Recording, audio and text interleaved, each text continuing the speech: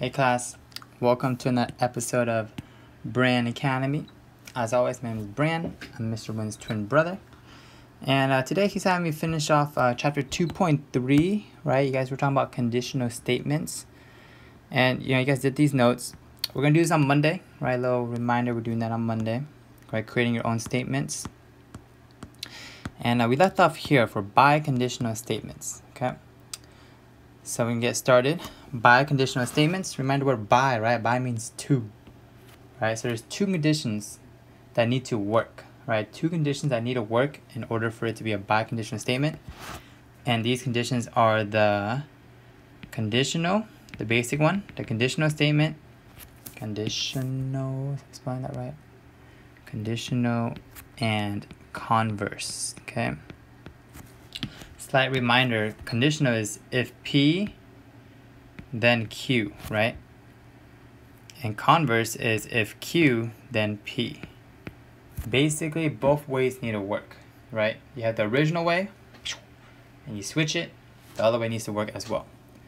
So for the notation for biconditional, the notation is this, which kind of makes sense. It's just a double arrow, right? And the way we read this is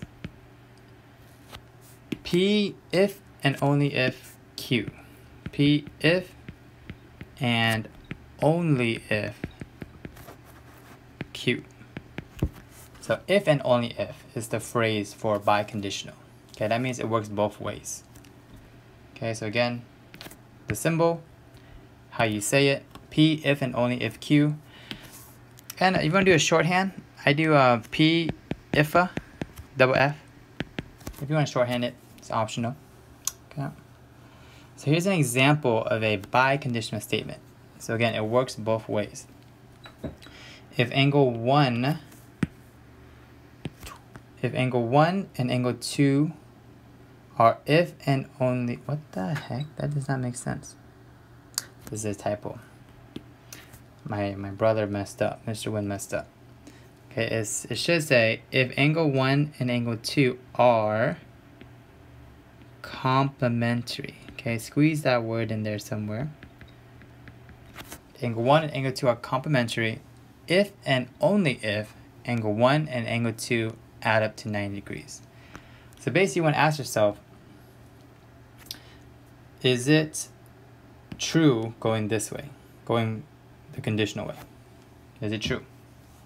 Angle 1 and 2 are complementary if and only if angle 1 and 2 add up to 90. So to answer that, this way is true. Okay? It is true. Now you want to see going the converse way. If angle 1 and angle 2 add up to 90, right? You go in this way first. If angle 1 and angle 2 add up to 90, then they are complementary. And that right there will be true as well. Okay, so that's an example of a biconditional statement. It has to work both ways. Okay. Let's go down to an example here. These, you don't have to write the question down. Oh, excuse me. Right here. Boom. Okay. This is in your textbook. It's on page 116, but no need to flip through it. We'll just do a couple of example problems. Biconditional isn't like heavily focused in this chapter, so don't worry too much about it. Just understand that biconditional, it needs to work the original way, the conditional way, and it needs to work the converse way. Okay, two ways. All right, so we actually just did number 1. We just did this one. Two angles are complements if and only if they have the sum of 90. Okay, and that's what we said was true. Okay. So the goal for these problems is that we're given a biconditional statement and we need to determine whether if it's truly biconditional, which means it has to work both ways, or false. You need a counterexample. Okay, so for 2 and 3. Yeah, pause the video here. Pause it here. Try it for number 2 real quick, okay? If there is no school, or there is no school if and only if it is Saturday. Okay? So you guys can pause the video if you want. If not, I'm going to continue through. Let's go forward here. There is no school if and only if it is Saturday. Is that true? So if there is no school, then it is Saturday. Right? That's what the conditional way is saying.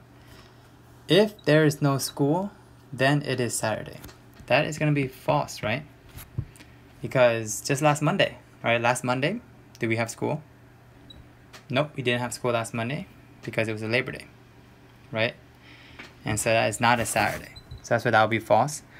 And what about if we have going the other way, the converse way? Technically, we don't have to do this way. Since one of them is false, you're done, right? It's not even biconditional. Biconditional is only true if both statements are true. If one is false, you're done. Okay, and the counterexample for this one would have been Labor Day. Okay, what about the other way, just for fun? If it is Saturday, then there's no school. If it is Saturday, there's no school. Depending on what type of school, right? Some people have like religious school or a language school, right? Some people are like learning Chinese or Vietnamese, whatever language, on Saturday. So all because it's Saturday doesn't mean there's no school. Sometimes kids have Saturday school. That's the worst type of schooling. Okay, so this is also false, and a counter argument would be, well, Saturday school. Yeah, does that make sense? Okay, let's see, check number 4 here.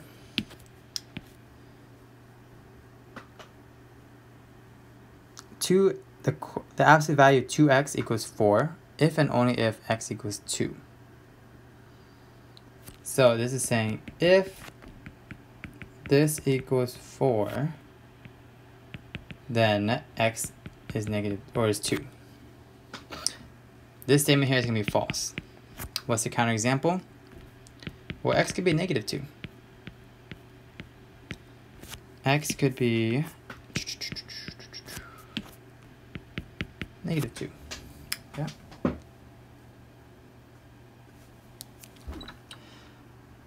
And even going the other way, if x equals 2, going the other way actually works though. I'm going to show the example here. I'll write it here. If x equals 2, then 2x equals, or the absolute value of 2x equals 4. This here would be true, right? If this statement here is true, it will be valid, right? If x equals 2, you plug it in here, it's going to equal 4. Right? There's no really counter argument for that one.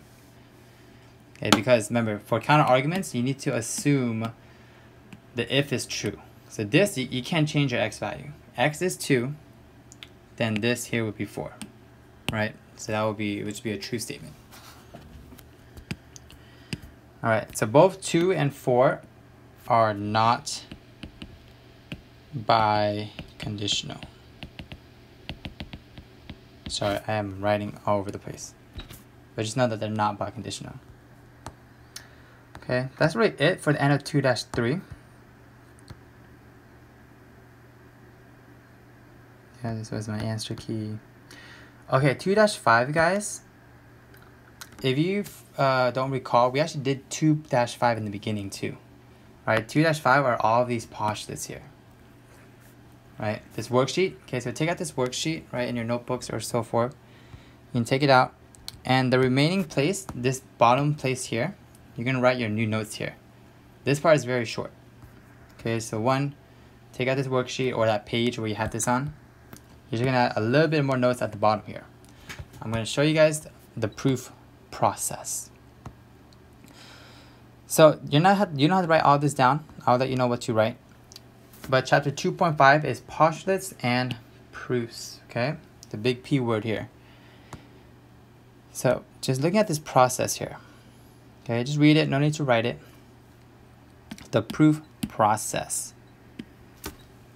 Okay, the way it works is that you'll be given a hypothesis. basically an if statement. If something, then this has to be true, okay? But now it won't be so direct. There's gonna be, you need to reason through all your work now.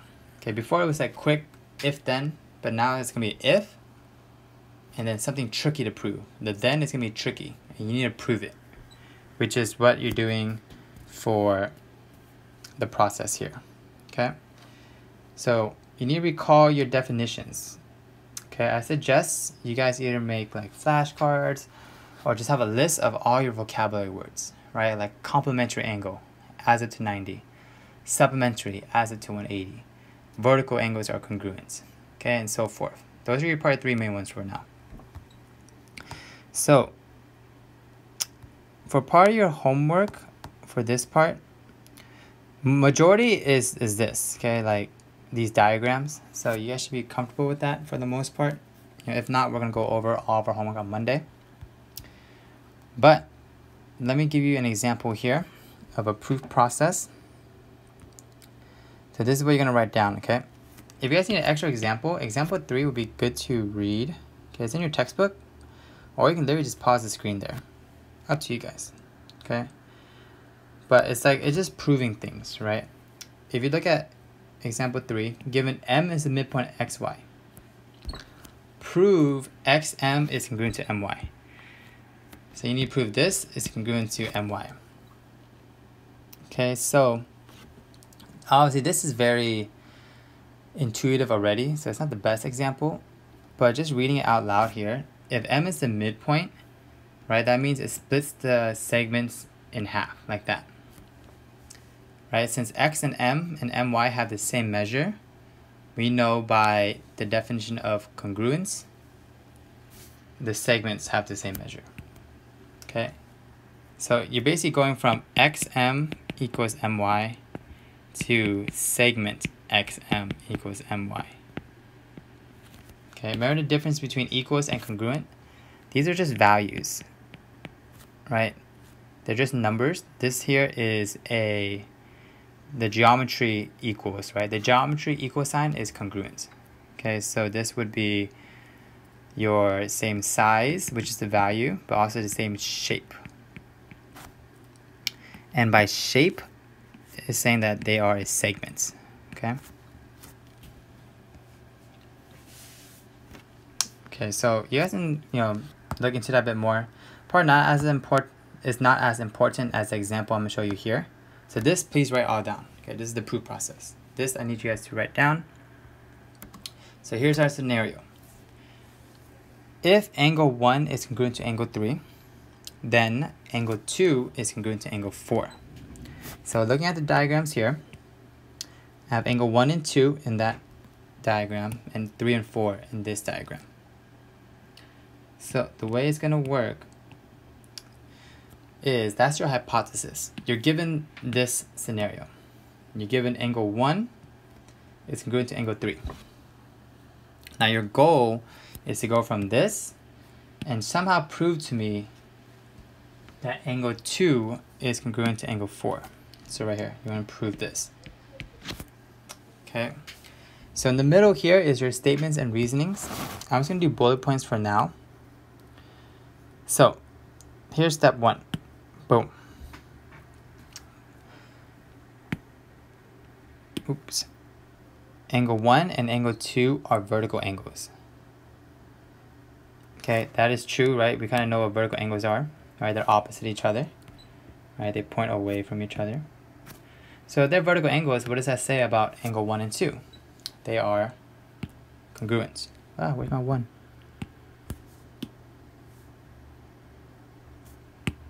There you go. They're congruent. Okay. Now what can I say about 3 and 4? Okay, looking at angle 3 and 4, boom. Oops. They are also vertical angles, which means that they are congruent. If I'm going too fast, pause the video. Okay, I'm trying to post a short YouTube video. So we know that, right? That's like general statements. 1 is congruent to 2 because they're vertical angles. Angle 3 is congruent to angle 4 because they're vertical angles. Now, look here. I'm going to say angle 1 is congruent to angle 3. Okay? And that's because why? Where did we see that? That's from our hypothesis, right? That's from our given. So we're going to call that our given. Right? In purple, that's what we were given in the beginning here. So that's an extra statement that we got to help solve this. And remember, our goal is to get to angle 2 is congruent to angle 4. So now, how can I connect this here? Okay. What can I switch out for angle 1? Oh, sorry, for angle 3. Angle 3, do we see how angle 3 is congruent to angle 4? So I'm going to switch angle 3 here. I'm going to switch angle 3 for angle 4. This process is called substitution, okay? Like you're just switching it out, right? It's kind of like you're plugging in a variable.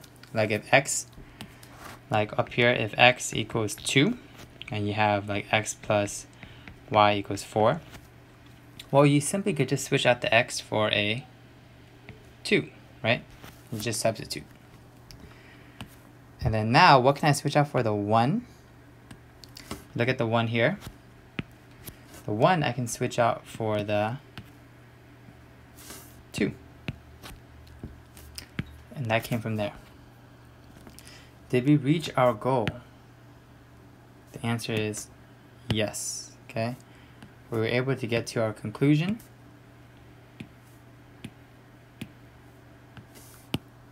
Which angle 2 is congruent to angle 4. Boom. So that right there, guys, is the proof process. Okay, you're going from these images here. You're given, right? You state what you know, right? You know vertical angles are congruent. So that's like a go-to, right? If you see vertical angles, you can just say, hey, well, angle 1 and angle 2 are congruent. Angle 3 and angle 4 are congruent. And from there, you got to substitute. Okay, just dipping our feet into this proof process, okay? Your homework, just a reminder, yeah, 30 and 31 are the proofs, okay? So maybe for 31, use Bob as well, right? Use Bob, back of the book to help you out. And do your best, okay? And on Monday, we'll go over it.